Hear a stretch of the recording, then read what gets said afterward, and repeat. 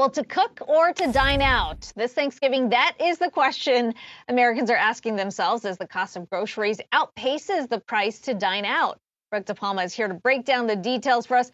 Brooke, I'm still not convinced that it's cheaper to eat out than cook at home, but it sounds like a lot of Americans are opting for that this year.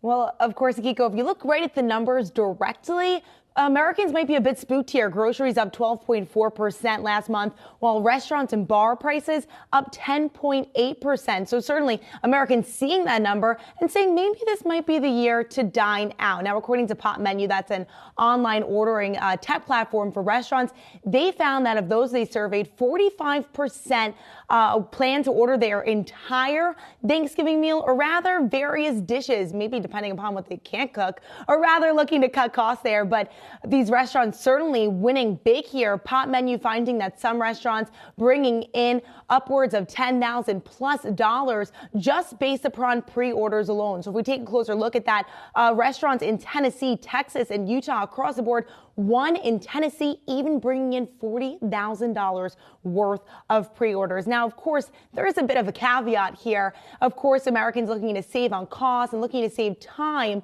when preparing their dishes. But there are a few key factors that Pop Menu wants to remind customers of. It's important to order now if you haven't already. Of course, some restaurants like Bob Evans and Whole Foods, if you're looking for a different take there, their online ordering deadline is today, Tuesday. Now, of course, you want to anticipate longer lines. You may not be alone in going out to dine, or rather pre-order, so be sure to anticipate those longer lines. If you're looking to cut time, that may not help there. And also be sure that you order the right size or the right amount of food. Of course, you don't want to end up spending more while trying to save.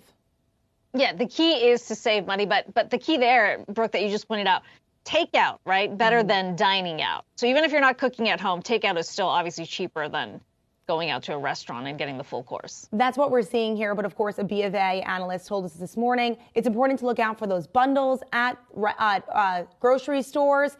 There you could look to save. So definitely look at your options and decide to ship from there. Okay, but if you haven't gotten your order in, get today, it in today. Kiko. Yes. That means you order today. Right. Brooke DiPalma, thanks so much for that roundup.